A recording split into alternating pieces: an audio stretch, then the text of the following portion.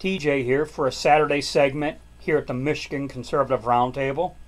Just a quick shout out to all our subscribers, to the new ones, and thanks to the old ones for being there with us. So let's talk about a little personal hygiene in the fiscal sense. Think of it as a type of money laundering. Most everyone knows that money laundering is a type of criminal activity. Gangs or organized crime will make income through a variety of illicit means, selling drugs, gambling, obscene high-interest loans, loan sharking, or even perhaps prostitution. Given today's banking laws, it's not very possible for them to walk into the bank and make a deposit into their checking account, nor are they able to purchase high-dollar items, since large expenditures most likely will be reported to the IRS. The solution? You launder the dirty money.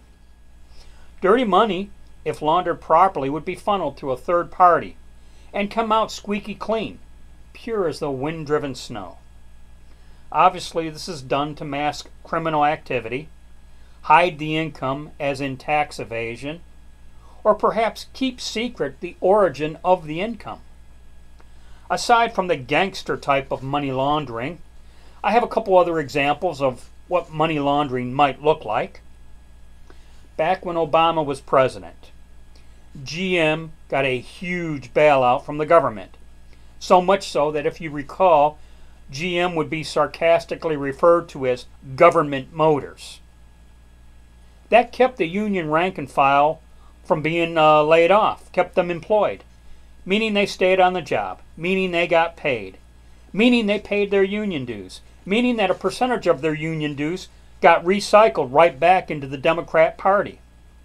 Perhaps that's a stretch, but I always viewed it as a type of money laundering. Here's another example. The son of a high-ranking politician takes a job overseas, making an obscene amount of money. It's the type of job you normally just don't come by and get that type of wage.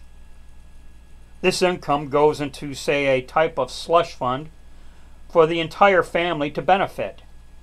Perhaps a percentage of that income goes directly to the very parent that holds a high-ranking political office. The fact that the money was transferred from one family member to another may not be a crime, but that parent in high political office may not want to be seen on an overseas payroll, especially while in office. So what might be perceived as dirty money from an overseas source is cleansed through the family slush fund, so as to avoid the appearance of impropriety. Yeah, this is just a generalization of a scenario which is certain to contain greater intricacies. But money laundering is money laundering. It doesn't matter if it's organized crime or if it's some family of, say, a vice president.